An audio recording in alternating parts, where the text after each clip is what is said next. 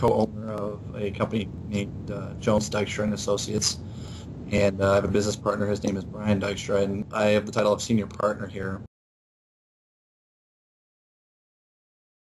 Let me start with the broad subject first. That's going to be e-discovery. In 2006, there were some federal rules that changed that basically makes civil lawsuits have to deal with electronic data during a trial.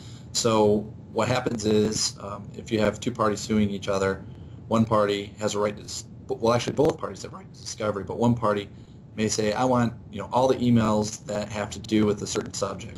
So that's where e-discovery comes in, and I try to use the analogy, if you've never heard of it before, it's kind of like walking into a barn full of hay and just grabbing out a handful of just relevant hay and handing it to somebody so that they can do the review. Now if we go to computer forensics, it's more granular than that. So if we're talking about putting our arms around the relevant hay in e-discovery, we're not talking about trying to find that needle out of the haystack. Then the third thing I mentioned a little earlier was computer security, which, as you can see, all these things I'm mentioning aren't mutually exclusive. So you may start e-discovery sense, and then you go, uh-oh, we found something that we got to investigate, and you'll move more into a computer forensic type of investigation from that. And in some aspects, there's computer security, which is, if you've seen in the news, so-and-so company may have exposed X amount of credit cards. Well, somebody usually has to investigate that and figure out, what data was exposed, how much of it was exposed, what does that mean for the company, do we have to notify the credit card holders, and so forth. So there's a technical aspect behind that where you do that reactive type of investigation in a security breach.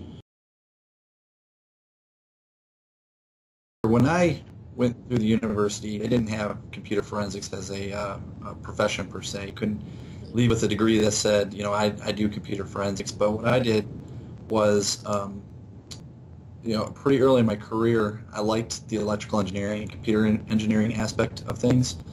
And so I have a dual bachelor's degrees, one in computer engineering, one in electrical engineering. Myself, I worked at the School of Criminal Justice at Michigan State University when I was there, and I was always interested in the the computer crime side of things. And I stayed around for my master's degree in electrical engineering, but what that allowed me to do was then apply the computer side or the technical side of things to the legal profession, so investigating computers and so forth. You typically see people in this profession either have one or the other. They're either an investigator and they come in and learn the technical aspect, or they're a technical person and they learn the investigative aspects. The nice thing is the people that are graduating now they grew up with computers, so teaching them the technical aspect is a lot easier than somebody who never touched a computer in their life. So if you take your average college student, they already know what Facebook, Twitter, all those things are, and what you do is you have to teach them specifics about maybe different operating systems, but they already have an understanding of things like evidence management and so forth that they've already learned in their college career.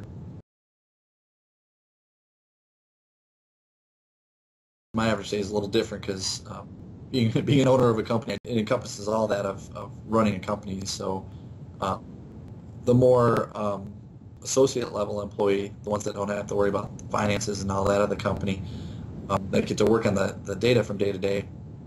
Their typical day is you'll have a project or two floating around, and it's usually not the case that we'll have just one project working. So an employee may be working on 2 to 4 projects simultaneously, and you got to take that with a grain of salt. In the legal world, things don't move very quickly. So if I'm working on 4 projects, I may not work on 2 of them that week because we gave data to an attorney or a business manager that has to make a decision, and we're just waiting for them to look at what we gave them, come back to us and say, okay, now I'd like you to look at so-and-so's laptop. Well, first and foremost, communication skills.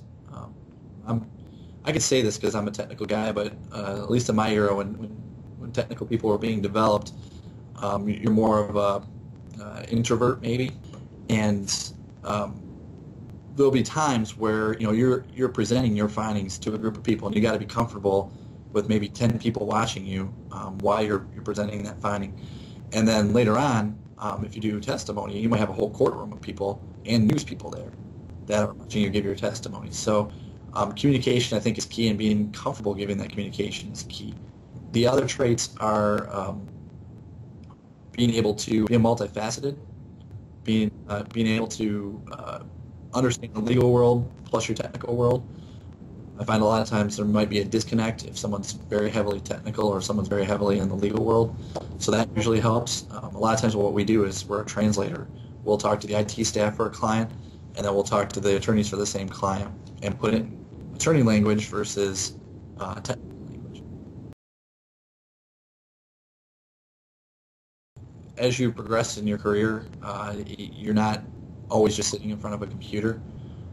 You can do the greatest things ever on a computer in an investigation, and if nobody understands it, it doesn't matter. What's important is the fact that somebody understands what you did was so great. And the other is, I didn't really grow up with it, but now that's all over TV. You have, CSI and so forth. And computer forensics isn't as cool as it looks on TV. It's a lot of pressing page down button and arrow down and bookmark and so forth. So just be aware of that there aren't a lot of flashing screens and a lot of 3D renderings and so forth. There's been a lot of changes. I mean, anytime you talk about a technical field, there's a lot of changes.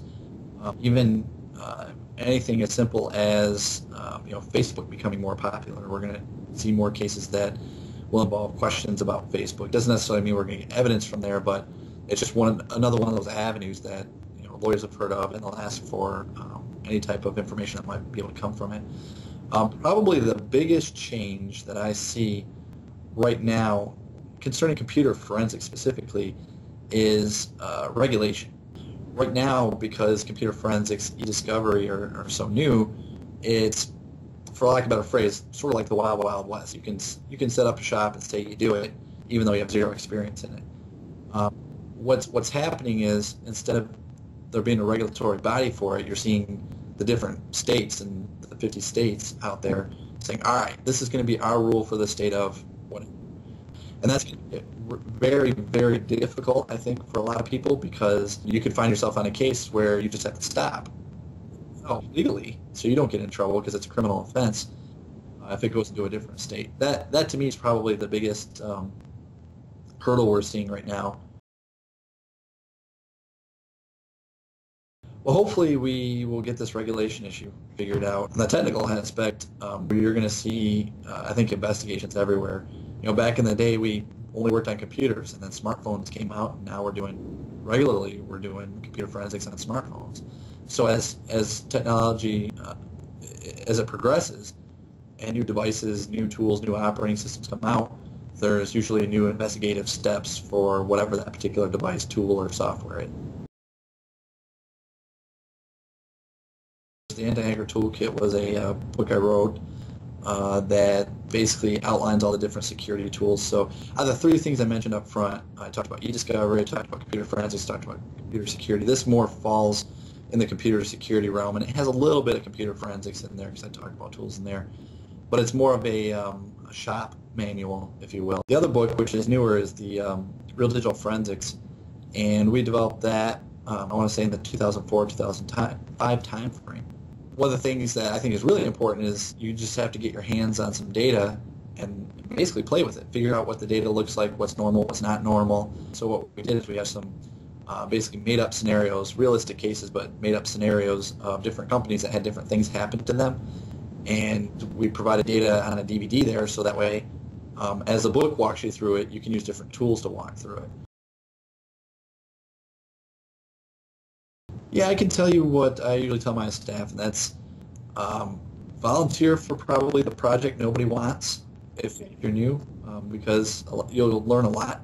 Another thing is getting exposure to actually doing the work in any way possible will usually help you. And there's different ways of going about it.